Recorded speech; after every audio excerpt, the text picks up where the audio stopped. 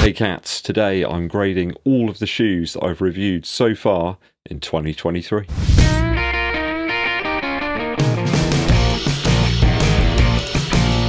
Thanks for joining me on the channel once again, people. Do give this video a thumbs up, like and share it with your running buddies. It really helps out. Thanks to all of you that have subscribed recently. We just hit 40k subs. Absolutely amazing. I do appreciate your support. You make this channel happen and keep it rolling. Thank you very much. You know that I'm a teacher, I'm a student of the midsole, an enthusiast of the outsole, and a voyeur of the upper. As such, today I'm going to attempt to grade all of the running shoes that I've reviewed so far in 2023. I'm going to go E through to A, with the pluses and the minuses and all that kind of stuff. Many a shoe to get through, so let's get to it. Kicking off with the Fuel Cell SC Trainer from New Balance. It's a big old lug, this one. A shoe I purchased on a discount, even though it wasn't all that long after release, to be honest. And I gotta say, it hasn't been used that much of recent time. I found it soft and comfortable for a while, but the fuel cell foam just doesn't really seem to work all that well for me. I figured it would be perhaps a lower weight shoe. It's got that carbon plate there, but don't really feel it all that much. Perhaps it could have been something that works for recovery runs for me, but the Invincible Run 3 is just a better shoe. And bizarrely, it comes in heavier than the Fuel Cell TC. Do you remember that one? Kind of launched around the start of the lockdown, you know, the COVID stuff. I think it was a bit overlooked. It's an absolutely great shoe. This one just leaves me wanting a better lockdown. The upper wasn't great. And just a more inviting ride, really. The shoe promised a lot, but didn't really deliver that much. So for the SC Trainer, I think I'll probably give it a D grade so far. It's a good idea, but if you're going to have that very rigid plate here, you need a much better upper fit. Maybe I'll give it another whirl soon and see if I can get something out of it, but so far a expensive mistake. Next up, the Gel Nimbus 25. I can't actually find the other shoe. It's in here somewhere.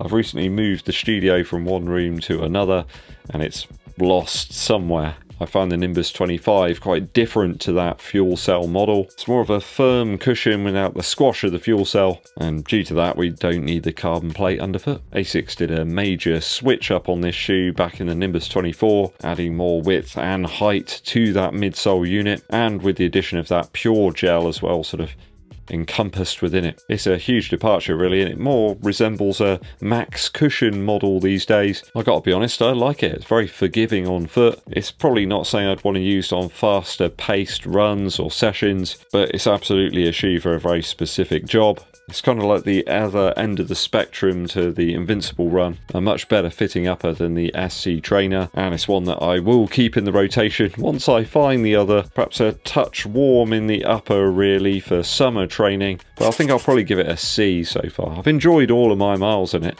just need to find it.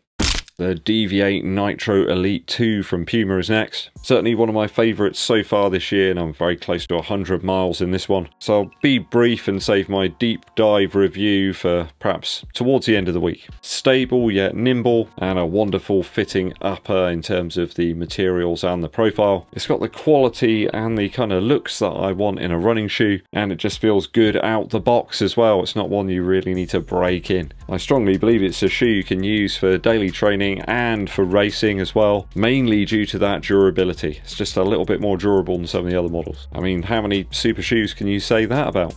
And it's about 50 quid cheaper than quite a lot of those other models too. Grade wise, it's one of the best this year, so I'm going to give it an A. The Invincible Run 3 next, an absolute banger. Got to 100 miles in this one very quickly, and I'm very impressed actually with the durability of the shoe.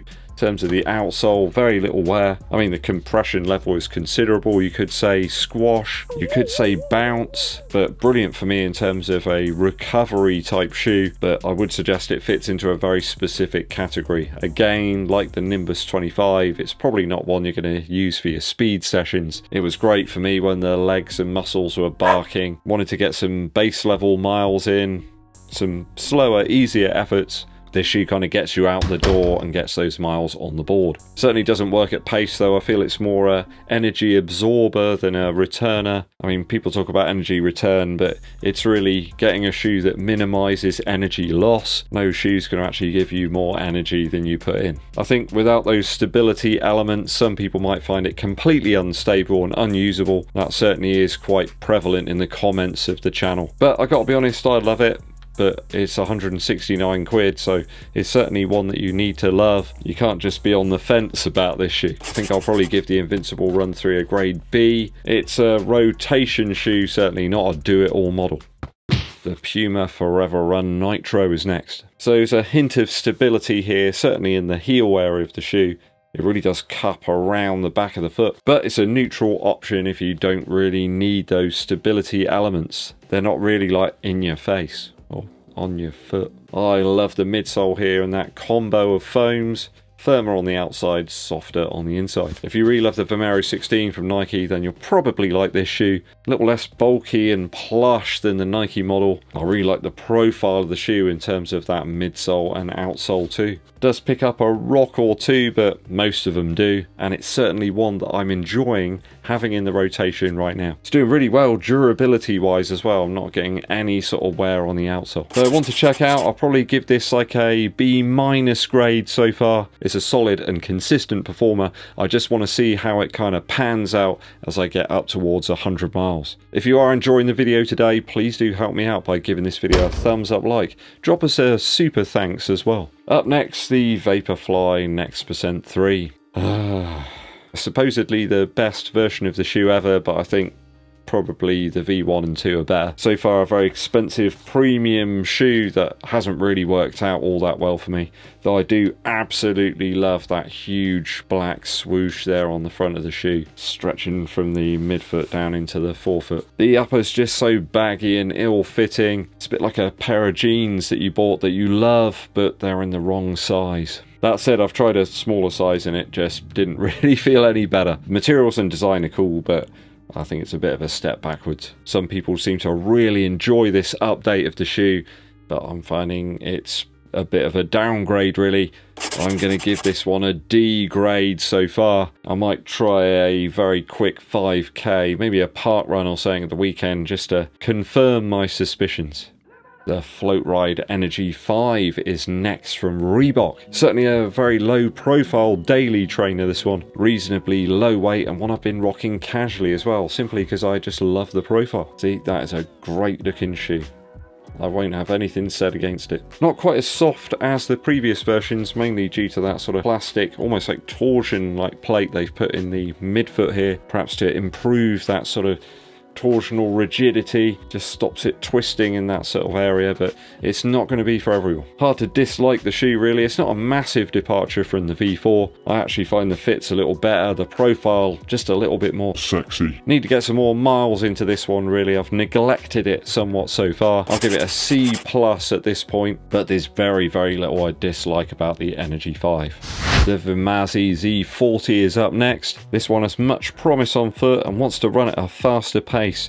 It's certainly not a slower option. All the miles I put into it so far just makes me want to run at sort of tempo speed, kind of like marathon pace I suppose. I guess pace tuned for a very specific reason. Really like the midsole feel. It's a mixture of that Adios 7 and perhaps the Hyperion Tempo from Brooks. Certainly a firmer offering, not going to be for everybody. I think it will appeal to a specific cross section of runners. I would go up a half size there if you think of picking up the Z40 or any of the VIMAZI shoes. They seem to run more on like a sort of New Balance or Hoka sort of sizing. Only a few sessions and I had to fool around with the insoles a little bit to get them comfortable. It's more about how the insole kind of cups up around the back of the foot there, around the heel, and the upper perhaps a touch bulky, certainly if you're running in a warmer climate. There's a new company here, they're tailoring the shoes, trying to get them just right, so worth taking note of as you move forward. Feeling good at tempo pace, but a bit of a niche shoe I suppose, so it's not going to be one that appeals to everybody. It's certainly not a daily trainer. I'll give the VIMAZI V40 a C- for the time being. Grade seems appropriate here till I get some more miles into them. Up next, the Hoka Rocket X2. What a shoe. It's got the soft yet springy midsole here. Of course, with the carbon insert. Provides some excellent propulsion and I found the shoe to be really stable too. And an upper that simply hugs the foot. It's perfection. Gotta give this like a B+ at least. I do want to get a longer, faster run into it to see how it shapes up. I would have perhaps preferred a slightly higher drop. I think we've got a 5mm drop here, but it's mega light and certainly worthy of some race events I've got coming up. I shall use this one in the summer. There's some 5Ks and some 10Ks just down the road. maybe even drop into that Cardiff half marathon in October as well. Hoka took their time, but they made their mark eventually. Super shoe comparable to anything from Adidas or Nike right now. MAGNIFY Nitro, it's certainly a amplified version of the Nitro midsole here. Super cushioned and comfortable upper. It's impossible to get a bad lockdown with this shoe. It just really hugs the foot, but it has some real nice flexibility in the toe box. Loved all my miles in it so far. Really nice sort of cruiser, this one. Give it a B grade so far. Very minimal initial miles into this one here, the Under Armour Flow Velocity Elite. Need a bit more time perhaps to form some opinions, but I can run damn fast in this one. Really love the midsole, that firmer layer underneath, and then the crushed up P-back stuff on top. It's at least worthy of a B- so far. I think that's only going to go upwards though. A lot of potential here. One last one there, Pegasus 40. Only got this in last week. Managed to get a few miles into it. If you like the Pegasus 39, you'll like this shoe. Same midsole and outsole as little to dislike. A nice consistent C-grade performer. It's as consistent as the Reemers every single season that Harry Kane will leave Spurs. So that's my grades for every shoe that I've reviewed so far in 2023. What do you make of my comments and scores? Give me your grades for the shoes you've been using in your rotation so far in 2023 down in the comments. I'm not really sure there's been a shoe that's been particularly terrible so far. I really don't have the time or money or energy really to waste on shoes that just aren't going to work for me at all. Kind of put those to the side and let someone else review them. I want to bring shoes to you that I think you can get something out of and that I actually might get something out of. I'm not just going to buy some load of old rubbish because it might make an interesting video. I've got enough shoes to be going on with to be bringing in stuff that I just don't want to use or buy. Musical interlude time. I've been listening a lot to one of my favourite albums, Black Monk Time by The Monks. Now, this sort of music won't be for everybody. You've got to try to imagine this now. You got drums, you got banjo, this bass, a little guitar, and then some sort of monk chanting over the top. Your best bet is to actually go to YouTube and search for The Monks. There's a fantastic German performance. I think that's from around 1965, 66. You will get the full Monks experience there with their special outfits and haircuts and ginormous tambourines as well. That's what you need. Higgledy is one of my favourite tracks. Although I Hate You is also another really good one. Kind of menacing, in fact, the way the track starts off. You really need to listen to this stuff. Words just don't do it justice. Anything by The Monks. Thanks for tuning in, people. Hope you enjoyed the show. Hit that subscribe button and click the bell for notifications. Give this video a thumbs up, like, and share it with your running buddies. My name's Eddbud, and I'll be seeing you